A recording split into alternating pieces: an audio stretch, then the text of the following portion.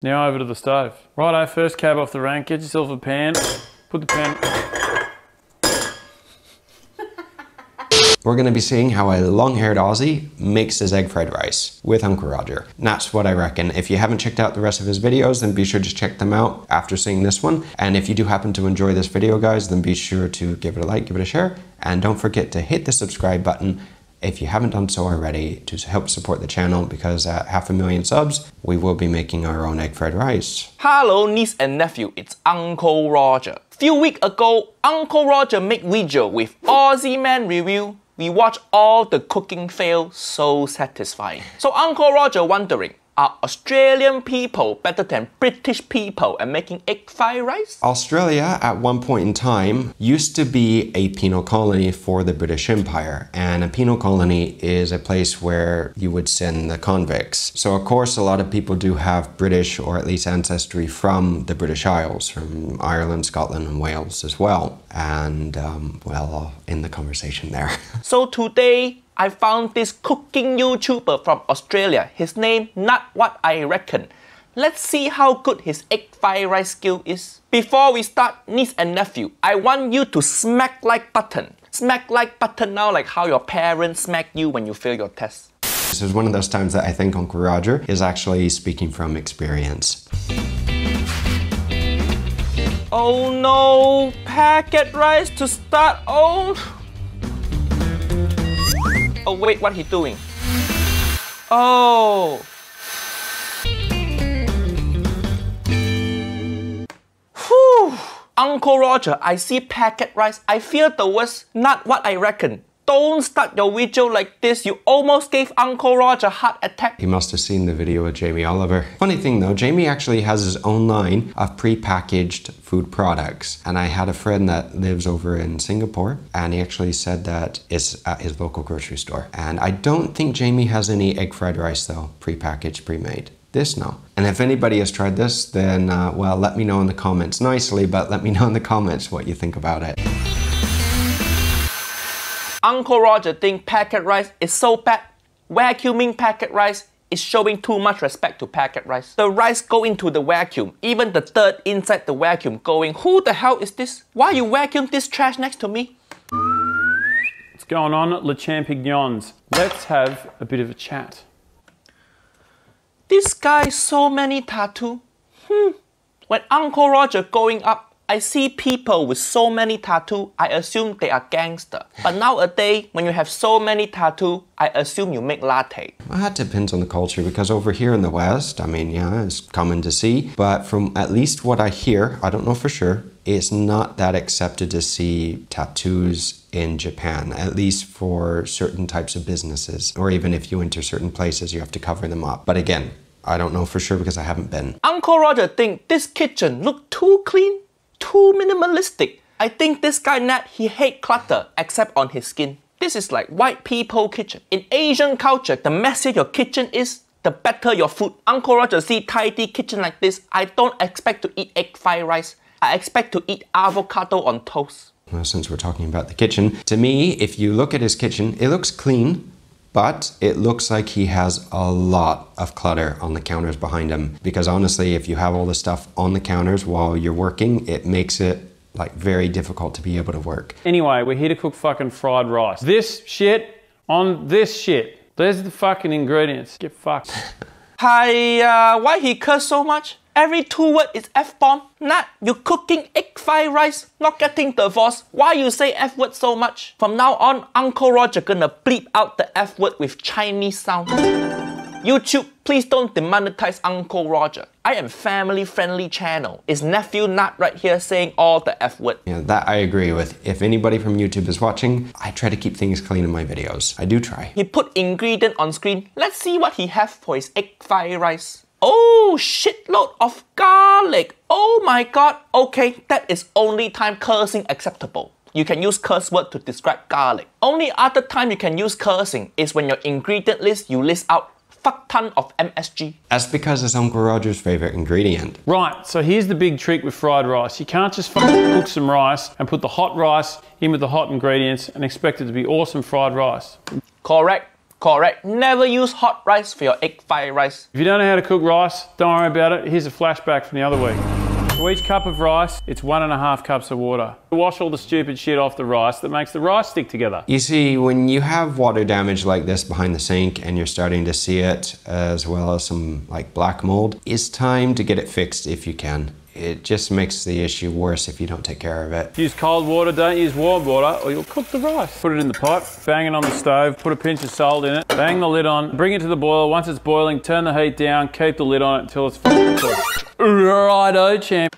Niece and nephew, you ever notice when you ask white people how to make rice, they give you this long explanation full of mathematical formula. 1 cup rice, 1.5 cup water. Put on stove, simmer 10 minutes. Hiya, too much. Too many instructions. You ask Asian people how they make rice, they just tell you, you put in rice cooker and press the button. What are you, stupid? Just buy this thing. World War II is over. Use technology. Well, here's the fun in that. Of course, rice cookers do have their purpose, and depending on what type you get, they can cook rice perfectly. But if you do that all the time, you lose the skill of cooking rice perfectly without one. And it does take skill. When Uncle Roger tell my white people friend to buy rice cooker, they always tell me, sorry, cannot buy rice cooker. No space for this single purpose appliance. Rice cooker is single purpose appliance. But then I go to their house and I see toaster. Toaster also single purpose appliance. Why you have that but not rice cooker? Rice cooker is better kitchen appliance than toaster. Because rice you can have for breakfast, lunch or dinner. Toast you can only have for breakfast, so not versatile. If your parent make you toast for dinner, they don't love you. That is their way of telling you you adopted. Sorry, adopted children. Growing up, I used to have beans on toast. I used to have it for dinner as well sometimes. Not all the time, but when you didn't really want to cook anything, beans on toast, yeah. It's good, it's easy as well, it's tasty. I wonder if Uncle Roger has ever had beans on toast. I mean, he lives in the UK, so maybe. Now, to be frank, again, I'm not frank, but to be honest about it, I cannot see myself eating rice for 3 meals a day, 7 days a week. It's not one of the things that I want to do. I don't even have bread at every single meal. But again, it is one of those things that it depends on the culture, because not every single culture eats a lot of rice. While the rice is cooling down, cut all this shit up, but keep these aside with your eggs. Okay, the cutting quite pro. When using a knife and when cutting slices, it's not about how fast you can actually cut something, it's about the control that you have over each slice. Because if they're all different sizes and you're cutting super fast, it means nothing. But if you can get each slice more or less perfectly the same size, then that's control. And that's a lot better than trying to speed through something. Also, it's easy to lose a finger if you're not careful. I remember one day growing up, my dad was too busy at work, and I think it was in Santa Fe, and he actually cut the tip of his thumb off. It happens. Up, get your 2 eggs, crack them into a bowl, and gently whisk them together, champion. Righto. I don't like how he throws shit around. Hiya. You need to treat your kitchen appliance with respect. If Uncle Roger throws shit like this around, my parents would beat me. Because Asian parents respect their kitchen appliance more than they respect their children. Uncle Roger shows so much respect for my wok. Every day I talk to my wok. Ask him how his day is. It's my only friend now. Uncle Roger loves my wok so much, I think I am pansexual. Again, he's speaking from experience, but I think Uncle Roger is forgetting about his little rice cooker. Because the way that he talks about his rice cooker, he absolutely loves it. More than the little wok. Now over to the stove. Righto, first cab off the rank, get yourself a pan. Put the pan... Turn the special little heat on. You see right there? That's a sincere laugh. He's not faking it. Righto, first cab off the rank, get yourself a pan. Put the pan... Turn the special little heat on. Fuck! I've lived here for almost fucking 3 months and I still fucking can't work this thing out. Right one. This is cute. You can tell this guy not professional, but quite charming. Not even a minute, done. Set him aside off in their own little bowl. My goodness, he swears a lot. I mean, at work, especially when you work in the kitchen, literally every other word is the F word. Gordon, I'm not your fucking mate. Okay, lift it off. Oh, fucking hell. Everyone on that stove is fucking piping hot, yeah? If we do it again, the whole fucking place is gonna go up in fire, okay? Jordan, it's ripping it to bits, it's not. It's because it's cooked to fuck, that's why. You know, quite frankly, that's nearly 20 quid's worth of tuna in the fucking bin, yes? It's normal, especially in an English kitchen. It's very normal, but YouTube is another thing. Get your bigger pan. No, no, no, nephew Nat, where your wok? Where your wok? You got all the steps correct so far, but you don't have wok. Hiya. Maybe you should spend less time conditioning your hair and spend more time buying one wok. Hair so silky, but no wok, so sad. Love the sticker that he has on his extraction hood. Right one. Now you want to get this one nice and hot. Couple of tablespoons of sesame oil. No, no. Sesame oil not for cooking. Sesame oil you use for flavoring later. For making egg fried rice, Uncle Roger like to use peanut oil. Because I want my fried rice to be able to kill off all the weak peanut allergy people. Niece and nephew, just kidding. Uncle Roger loves all my niece and nephew, including the weak one. The sad thing about that is it's pretty true. You have to be very careful if you have a peanut allergy. I mean, in the West, you don't have to be as careful because we don't use peanuts as often. But if you live in the Mediterranean and you have a seafood allergy, you do have to be careful because here we use a lot of mariscos, gambas, shrimp, a lot of shellfish, a lot of seafood. If you have peanut allergy, your life's so sad. You go to Asia, you eat egg fried rice, it's like Russian roulette. Will I enjoy my meal or will I die? Let's find out. Now get this shit, put it in that shit. Add your peas. You want to kind of fry it off until you see the meat start to go a little brown. Another hot tip is try and use a wooden implement and not a metal one. Oh my god, he used wooden spoon on non-stick pan? Correct. Uncle Roger respect this nephew. True, you want to use wood or silicone, but if you're going to be sauteing in a pan this size, the amount of food that you put into the pan to saute for this amount is too much. You should put about half, if not a little less than half, in the pan to saute. Otherwise, the food is not going to come up to temp. It's not going to cook hot and fast. It's going to be basically boiling, and you're not going to get color on it if you want that. Next, fang your egg back in, do that round, and then add your rice in.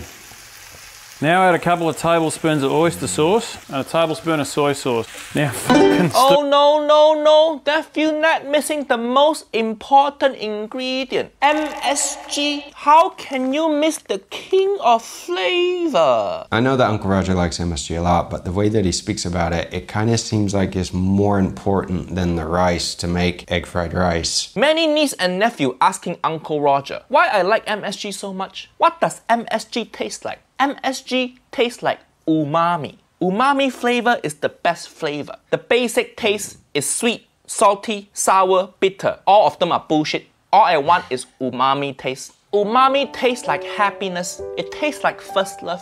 Tastes like warm embrace from your lover. Next time you feel lonely, just eat some MSG. Before MSG, Uncle Roger life in shambles. Ex-wife Auntie Helen left, took everything. I become homeless, sitting on street. Then one day a kind stranger came over to Uncle Roger, sprinkled MSG on me, and next thing you know, I bought this orange polo. stir it all together. Interesting story. Seems a little far-fetched, but interesting. His tossing not as frio as Uncle Gordon, but it's okay, it's acceptable for amateur cook. Solid B-. Well, when you have that many ingredients and that much weight in the saute pan, it can be a little difficult with one hand to be able to toss it. It's just too much in the pan. You can still make it in this, it's fine. But if you have a bigger pan or a wok, it makes it a lot easier. Give them a quick stir through. Serve it up.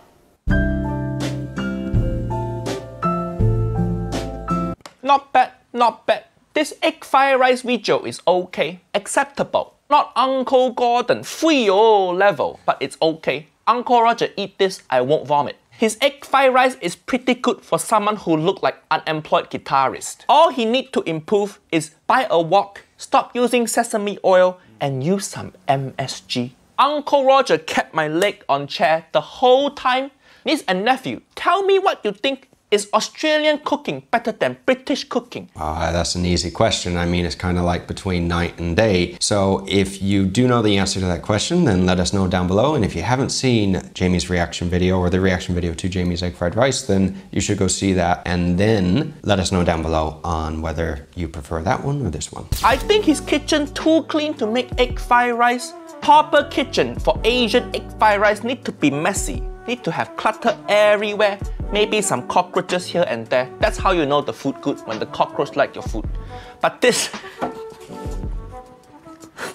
Overall though, you can nitpick, but for a home recipe, for something for people to make at home, it seems pretty good. I mean, the finished result looks like something that you would get at a Chinese restaurant, at least in the US. But if you do want to see more of Not What I Reckon's videos, then be sure to go over to his channel and check his content out after seeing this one, especially if you don't mind all the swearing. And if you did happen to enjoy this, then be sure to give it a like, give it a share, and don't forget to hit the subscribe button here on this channel so you don't miss out on any future content. And if you haven't seen any of our cooking react videos, then be sure to check those out as well, as I actually test some of the recipes that we have been reviewing. So guys, I'll see you again soon. Hopefully you enjoyed this, and until next time, take care.